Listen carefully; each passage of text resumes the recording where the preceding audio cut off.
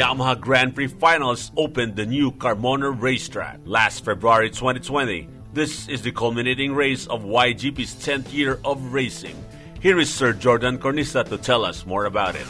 Magandang hapon sa inyong lahat na nandito sa Yamaha GP, dito sa mas pinalaki at pina-improve na Carmona Racing Circuit. Tama po, tayo ang unang karera na mangyayari dito ngayon sa mas pinahabang Carmona.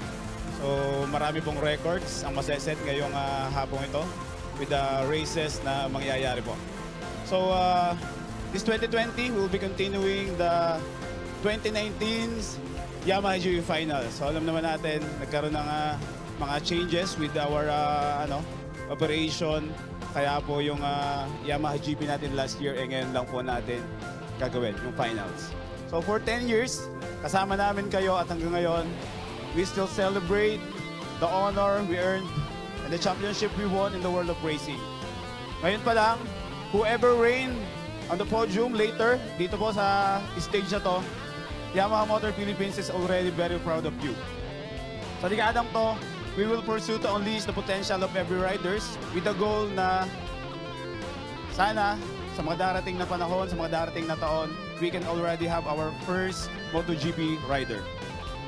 Naniniwala ako sa bawat racer natin din sa Pilipinas at hanggang may nagtitiwala sa racing, Yamaha will not stop. We will still continue our campaigns para masuportahan lahat ng rider dito sa Pilipinas. Maraming salamat po and good luck to all the racers. In the all-female race, Erica Ondillo showed that she is the best female rider in this talented pool of YGP female racers. He won both hits 1 and 2, while Silette Quizon of Cebu manages to get second place on race 1.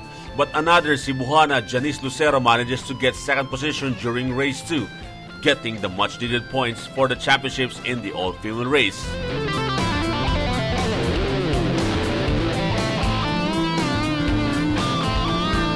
Erica Ondillo got the overall championships in the all-female, while Janice Lucero got second overall and Mary Ann Yaparcon got third overall.